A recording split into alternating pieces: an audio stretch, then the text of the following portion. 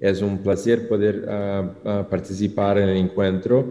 El tópico de hoy, yo voy a hablar sobre the use of remote robotic mechanical thrombectomy intervention. So the reason to go this route, I wanted to share with you where we are today on the delivery of mechanical thrombectomy using a robotic system, but more important, even in a remote way. So this is the very much somewhat controversial topic, very early stage right now. Just to give you a little bit of background on this, the evolution of interventional procedures is steady, but it's been for many years, we have used our presence in the angel suite to do the procedure. So every time we are in the room with the patient with X-ray machine, and we're delivering endovascular treatment as we're familiar with. But with that involves that you have to be the patient and the doctor and the team, everybody has to be in the same place. You also have to have very much a learning curve with your hands, you know, and get more experience over time. You have to use lead and be exposed to X-rays throughout your lifetime, your career. So for many reasons, there is an interest on developing perhaps a challenge, a more precise way to navigate through the blood vessels, but also a way that nobody from the team is exposed to X-ray, and you don't need to wear lead all the time. So this initial concept was developed for the use on peripheral and cardiology procedures, and more recently starting neuro. The concept is more or less like this. You have robotic arms. CorePath GRX is the second generation robotic system for cardio. So you can see that the robotic arm has these cartridges that you can connect at least right now 2 systems. You can have a wire, you can have a catheter. We cannot do a coaxial system with more than 2 elements. It's very complicated to do, but you can see here, you get still regular growing access as we normally do. And then we would be able to then bring the arm, and you will see that the rotating hemostatic valve gets connected to the initial part of the arm, so that you have that basically, and it's a special type of a rotating hemostatic adapter, and it has a little wheel there that allows for spinning of the catheter. And this gets now connected to the sheath. So you have this sleeve that moves the guide up and down. And then we will go into the outside console, or you can be outside of the room. In this case, of course, it's just an example. The operator is protected by a leaded shield area, and you're doing the procedure in the room, but protected from X-ray. So this is how the initial concept started to be done. You will see now we'll connect the wire inside, and this many times can be done by a member of your team.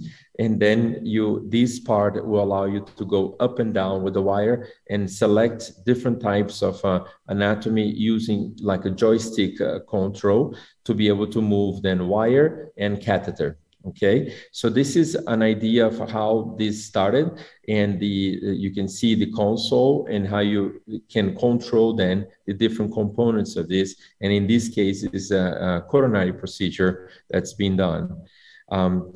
Now, the nice thing about this is that there is a possibility, and the plan for this was to have a gradual development, because it's a very big difference on using traditional feedback in your hands of how to do endovascular procedure, moving to robotics. So we have to make it gradual. But I think the idea of the progress of this will be, you know, for the reasons justified of perhaps less radiation exposure, less fatigue with the use of lead for our lifetime of the surgeon, but also maybe more precise navigation. But the idea is that it started first with cardiac procedures, peripheral procedures. Now, neuro procedures are starting, but the future of this development is here, and this final part of this is the use of remote surgery. And what I'm going to share with you today is a little bit where we are with this. The first remote intervention has been done already for a cardiac procedure, and about 20 miles away, the cardiologist was from the patient that was doing the procedure, was receiving the treatment. But observe here that this doctor, he doesn't have control of the bed, the angio suite, the C-arm and the bed. He cannot control that remotely. So he has to have a team locally that helps him to move the table. But he has a camera that he can see the fluoroscopy and he can see the navigation. You can see on the side, he can have a camera from outside to see how everything is happening. You can see also the same view of the fluoroscopy that we normally would have in the angio suite. This is the distance and this is the setup. So you can see he does not have the control of the table here. He only controls the catheter and the wire with the robotic system. Now, we have in Chicago now a system between Wisconsin and Illinois. We have 27 hospitals and 5 comprehensive stroke centers, but there are about 3 hospitals are thrombectomy ready centers. So they have the angio suite capability, but don't have the comprehensive stroke setup. So for us as a health system, Advocate Aurora may be a perfect hub and spoke way to allow patients to receive acute stroke care very close to where they live, so short trips to the hospital, and potentially have, if there is a large vessel occlusion, especially if it's a fast progressor type of patient with an adequate anatomy, we would be able to potentially deliver the proposed treatment. I'm going to show you.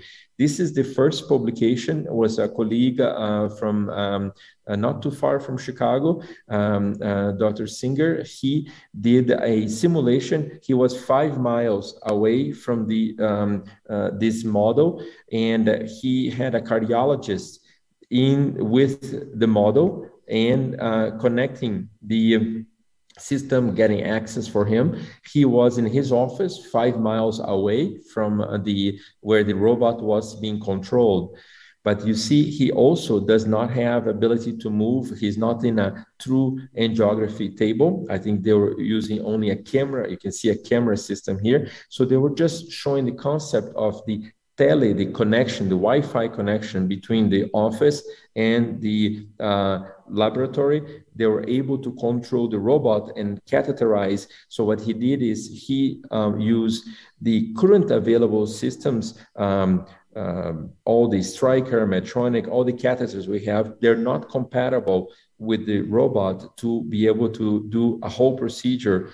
The only thing that he was able to demonstrate was a remote navigation of the wire to the clot, and then the cardiologist advanced the guide catheter and they start the aspiration, and they did also with stent retriever. But the only thing that the interventionist did remotely was the position of the wire close to the clot. So it was a very good initial publication, was done last year. But we decided to take this a little bit further, and I'm going to stop to share, and I'm going to change my video now to another one here. Just a second. To this video here. Let me go live. So we decided to build this concept a little bit different. And this was just presented in our live course in Washington, D.C.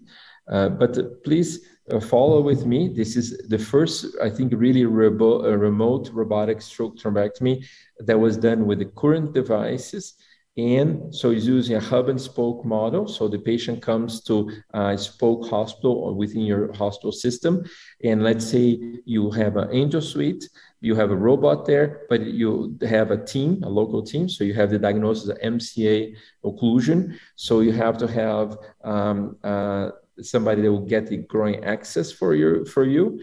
And then a technician can help you connect the catheter to the robotic system. And this position, the only thing you really need is the placement of the sheath you can actually navigate the catheter yourself remotely, and you see the same arrangement. This time, though, we have now control of the catheter, but the difference here is that we're going to use a type of aspiration catheter that is a wire on a stick. It's a catheter on a stick. It's called the Q system from MIVI. So that allows us actually to move the MIVI 4 size into the placed guide catheter. And the way this works is that is an extension. It's a wire that it's connected to the robotic system, so you actually can control. This is the first wire getting access, could be a synchro or any wire that you'd like to use. You can torque sideways, you can go front and back. This is the same thing as the other team had performed, just getting access. But now, instead of having a cardiologist or anybody helping you, you basically have the wire in position, and you can use, you see, the side arm. So this is a second arm. You can actually use and navigate the MIVI catheter remotely without have anybody locally helping you to do that. And you will need somebody to connect this catheter to aspiration. And then we can see at this point, you connect the pump. So the aspiration tube is connected, and we start now doing the aspiration. And this was done without having anybody really assisting you from the standpoint of intervention, but you are actually doing a true thrombectomy without remotely, without having the hands of any other surgeon in the field while in the hospital where you're doing the procedure.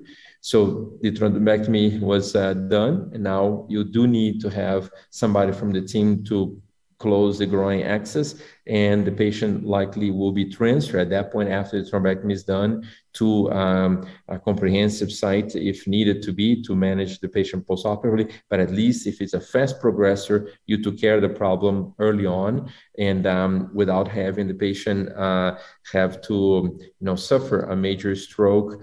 But let me show you then a little bit more, which is that was the idea, the concept. So we move into the lab to show this. And this is now a true case that we did simulating with me being outside of the room. So nobody is going to be in the room. I have full control of the table outside of being in the angel suite, as well as the robot. So now we are controlling, you see, you have the model, the stroke is in place, an MC occlusion too. So we do the same thing. We place the guide catheter in the carotid artery and advance the MIVI aspiration catheter, which is a catheter on a stick. So that allows you, is the only way that a robot, the CorePath robot, can actually then control the guide catheter, the wire, and the aspiration catheter. So you'll see here trying to navigate, and you see I'm not in the angel suite. I'm outside of the room.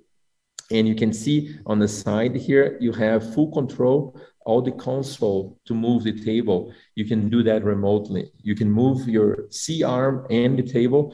We have, you see, this is the view, nobody's in the room, and the navigation is happening. So you can see the wires moving into the clot, only the robot in the room, no nurses, no techs, nobody.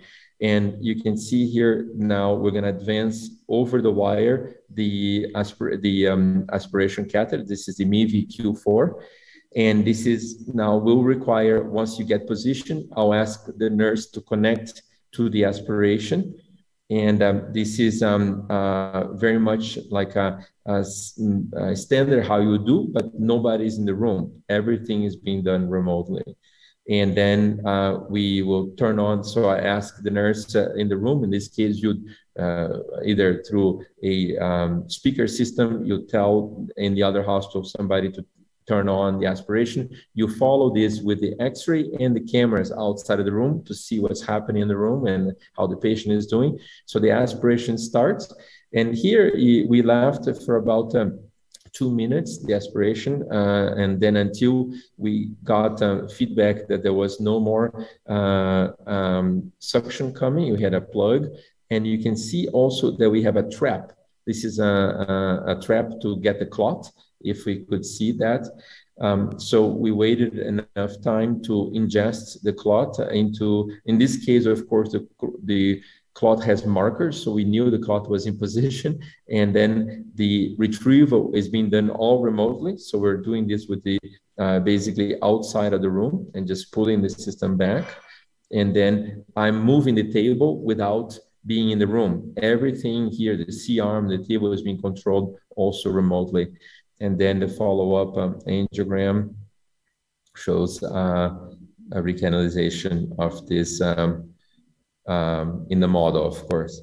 So we're really excited about this because it's really, I think you can see that there is we're able to show that there is a possibility to do a remote connection and movement of at least the robotic arm. We are right now the movement of the table, the C-arm and the table is being done hardwired, but it's outside of the room. But you were working on how to control the angio's table and the C-arm also remotely, so that gives you more independence on that.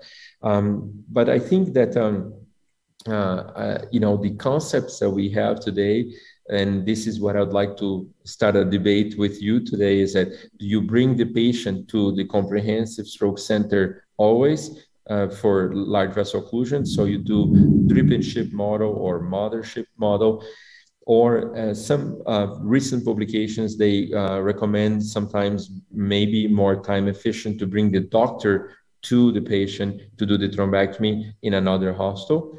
Or maybe there will be value to do for remote robotic mechanical thrombectomy, like I demonstrated in the vitro model, because the key would be what patients will benefit the most from this. Is it maybe the fast progressors? The patients do have to have an ideal anatomy for aspiration, because in this case, the current robot is really almost impossible to do a stent retriever for the things I mentioned to you. You have only the 2 ports to navigate. And I hope, Manuel, can you hear me? Yeah, okay, good.